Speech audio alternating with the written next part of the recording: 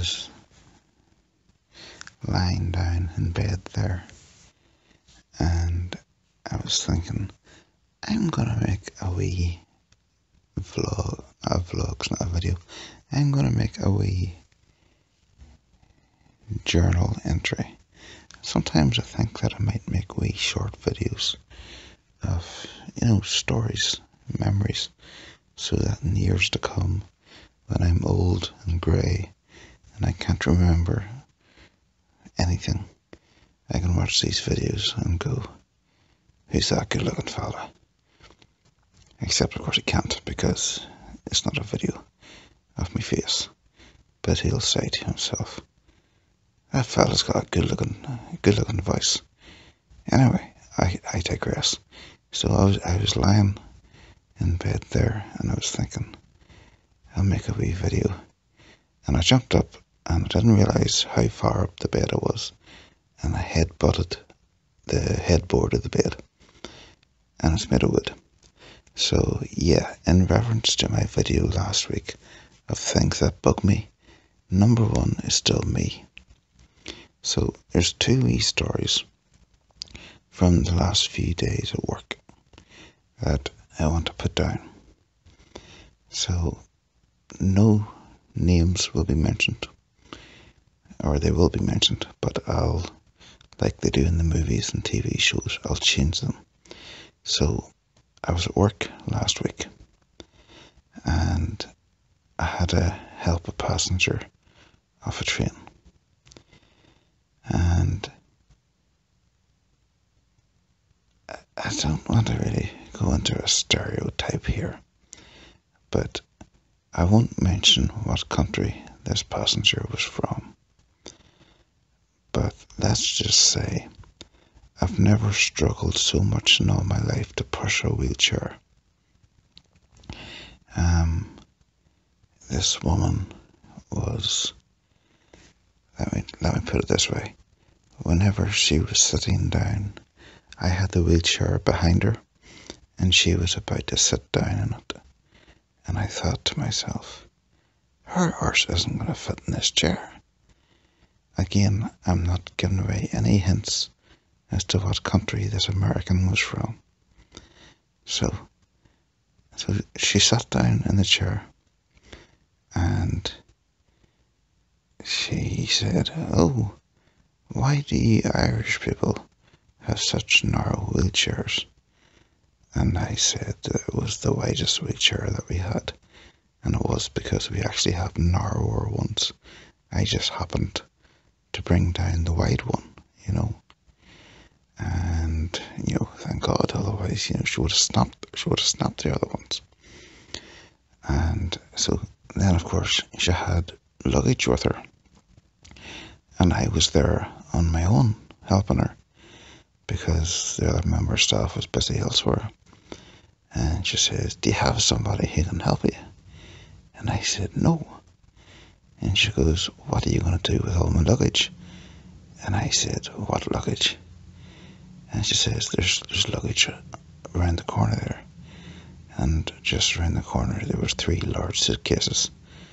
And I just thought, Jesus Christ, what am I going to do? So then she says, sure, put one between the wheelchair between my knees, and then I'll wheel one beside me. And then sure, if you can push the wheelchair with one hand, sure you can carry the other one.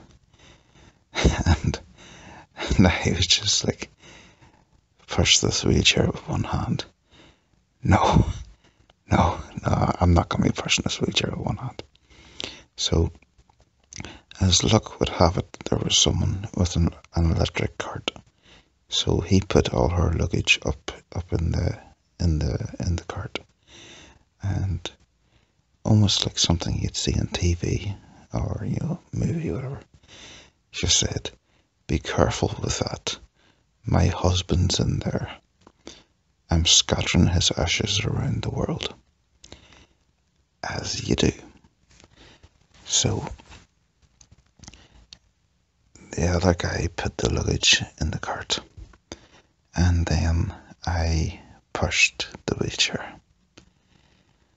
Now, because of the weight and the angle at which I was pushing the wheelchair. Have you ever seen someone pushing a car? Have you ever seen anyone pushing a tank? Anyway, my head was facing downwards because I was really getting my centre of gravity as low as I could. And because of the lowness, is lowness a word? Because of the lowness can't be a word. Is lowness a word?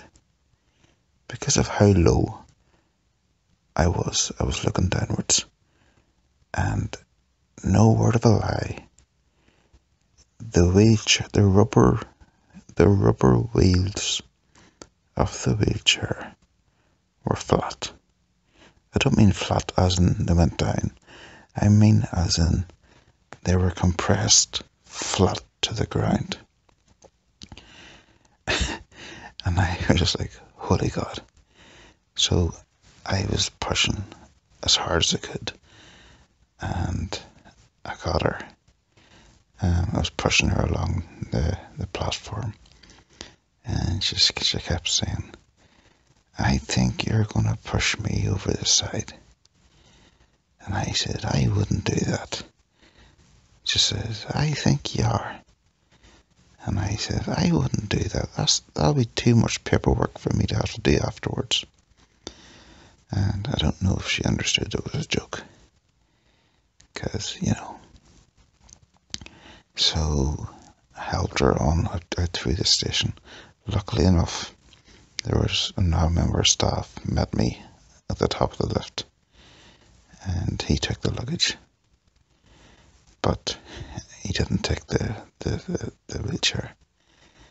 And I'm not quite sure how it happens, but whatever way the wheelchair is constructed. Now, this lady isn't the first person who's made this complaint. We have another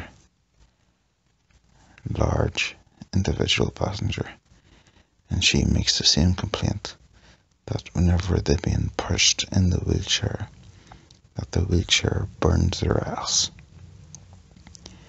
Doesn't burn any calories though. So she was complaining that this wheelchair is burning my ass. And I was like, please keep your voice down when you say that. Because, you're walking through the station and you have this loud person of an anonymous nationality going, my ass is on fire. You're like, oh God, shush. So anyway, I took her to where she needed to go, and that was that. So that was one day. And then the next day, I was told that there was an old man in the station who had soiled himself. And I thought, fantastic, just what I need to brighten up my day. So I went round to the front of the station, and there was an old man using a taxi free phone, booking himself a taxi. And his left leg was orange from the colour of his jeans or khakis or whatever sort of material they were. And his right leg was mostly brown. And I thought, lovely. And the man seemed to be about 90. And he had a white stick. So he was blind, or partially sighted. And I thought, what a wonderful combination. We've got a drunk blind man who's shit himself. Pissed or shit, I'm not quite sure. But to be honest, at this stage, I still don't know. And so he started walking in the wrong direction for the taxi. So I told him, I said to him, excuse me, sir, did you order a taxi? And he goes, "Wah." And I said, what? And, and at that point I noticed that he had no teeth either. He just had black gums. And I was like, right, okay, no problem. I said, your taxi's this way, just come with me. And he says, I'm blind. And I said, that's okay, just take my arm. And he says, what do you mean it's okay? And I said, I'm not quite sure how to answer that. So I said, just come with me. So I put him in the lift, and I took him to the area where the taxis come. Secure in the knowledge that no taxi's going to take him, because he shit himself. And his trousers are very obviously wet and damp and, full of shit. Or piss. It doesn't matter. It's not a good combination to sit down in. So, walked him out, down to the taxi area. And once he was outside, I turned around and I noticed that there was a trail of brown goo along the tiles of the ground the whole way from the lift. And I thought, lovely. That's just great. Don't take a deep breath, Captain.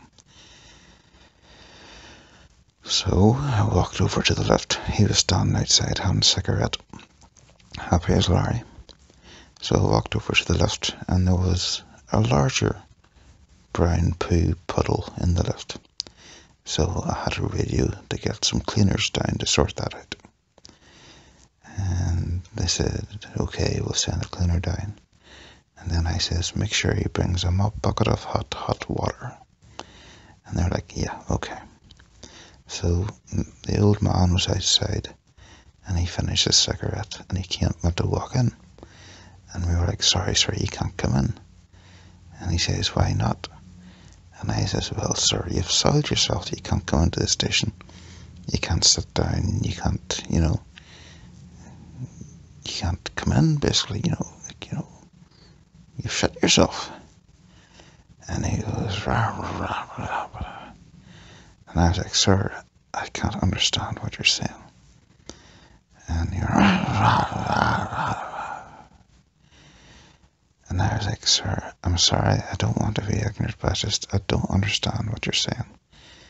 And of course, because he was right in front of me, the smell was fantastic, Reminded me of home. I don't mean my parents' house, I mean my house. Anyway, that's a joke. It's worse.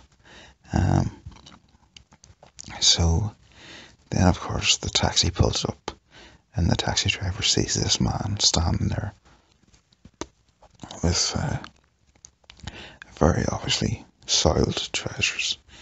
And the taxi driver just looks at us, doesn't get out of his car, just shakes his head and just drives off. So the old man's standing there, and he's just muttering and giving off to us, and why can't I come into the station? I'm like, sorry, you can't come in because, you've soiled yourself.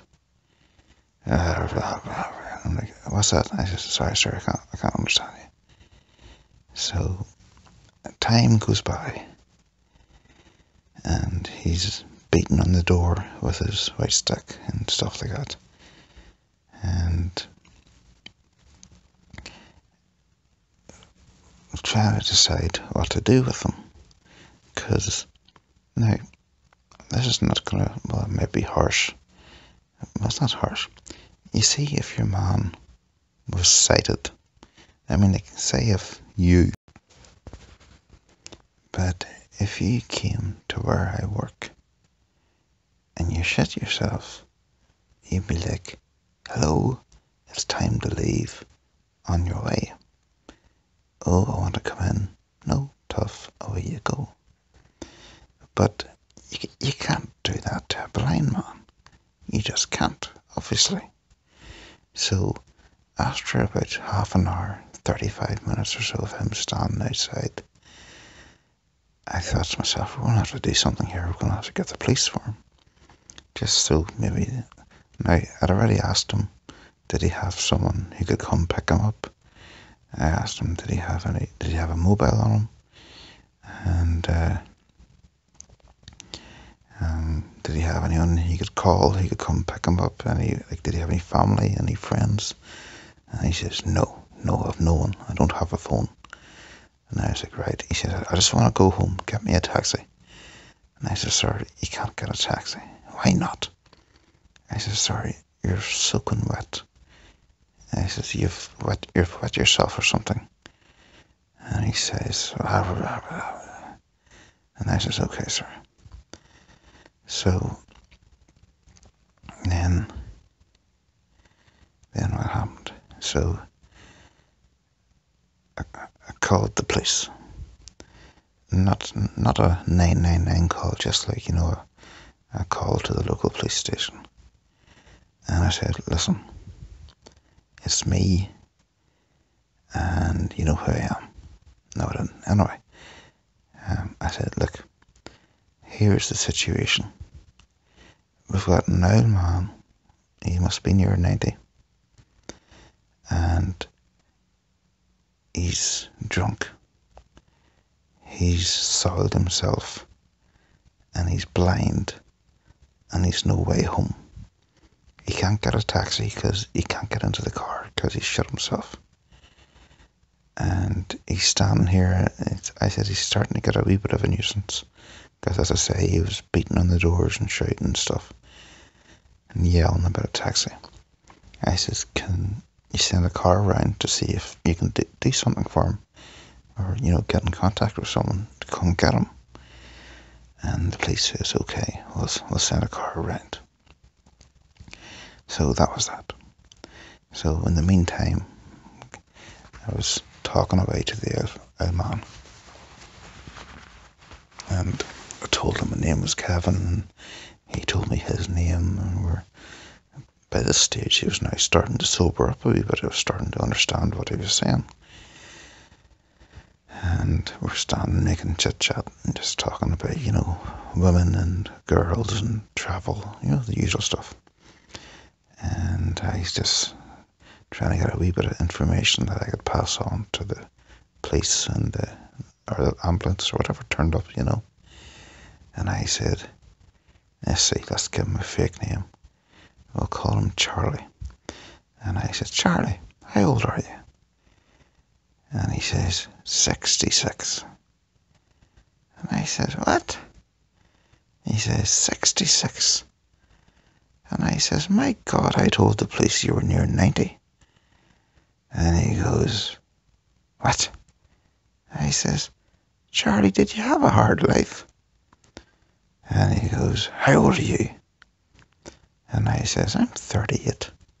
He says, you're getting old. And I says, but I don't look it. So anyway, so the police turned up and they had a look at him. And I say had a look, I mean they didn't even get out of the car. And I explained the situation. And I said, I've got an old man, he's blind, he's drunk, and he's shit himself. And I think I've just talked you into driving away as fast as you can. And they said, well, if he's not in a safe position to get himself home, then that's a job for the ambulance. And I says, okay. Then they said, well, if you need us, give us a call. And I'm like, okay. So then the only way of calling an ambulance is 999. So I rang 999 for an ambulance. And they were like, what's the condition of the patient? And I said, he's drunk and he shot himself and he's standing beside me. And they're like, is he conscious? And I was thinking, right, they're not listening to what I'm saying. They must be going through like a checklist sort of thing, And I says, yes, he's conscious. He's standing beside me. Is he bleeding? And I says, no, he's drunk. He's not hurt. And they said, is he vomiting?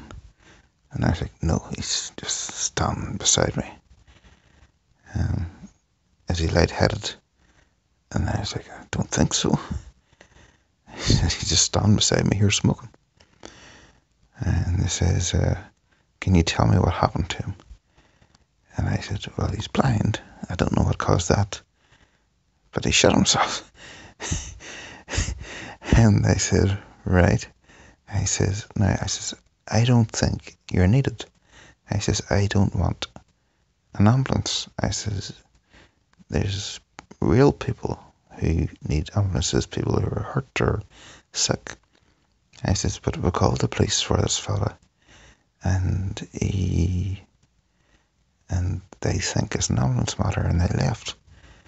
And the ambulance person said, ambulance dispatch person said, well, it's the duty of care for the police to get this man home.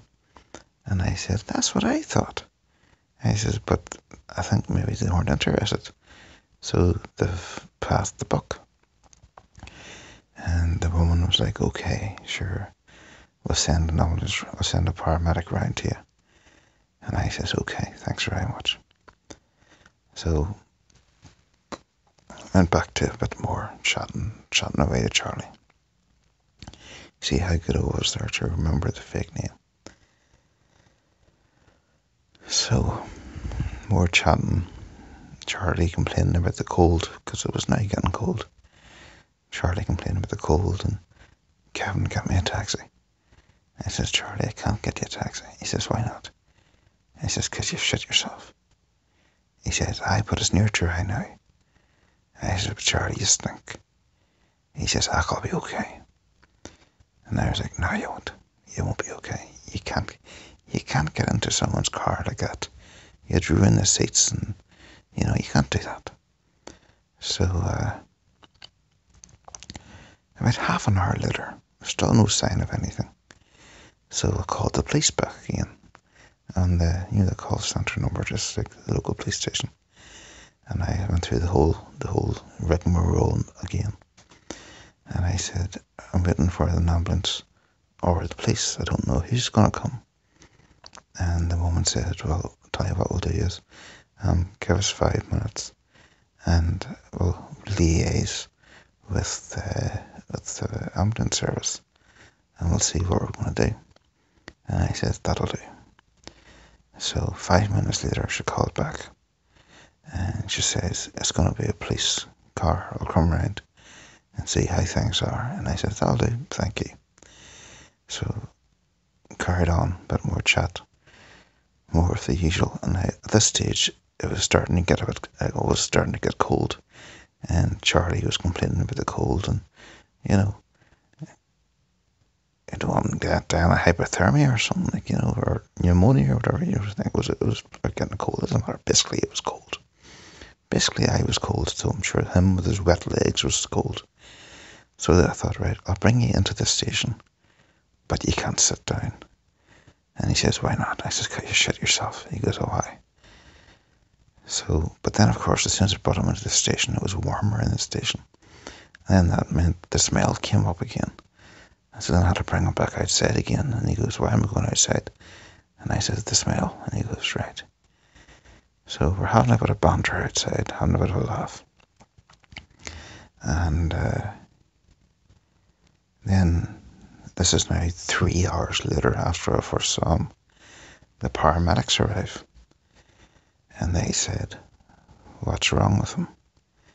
And I went into the usual story. And I says, I don't think you're needed. Sorry, it's 8 a.m. and I've been awake since 11 o'clock, 12 o'clock yesterday. I don't think you're needed, I said, but the police wouldn't take him. And he's blind, and I don't want him out here on his own. He's cold. So they went over to him, and they said, Charlie,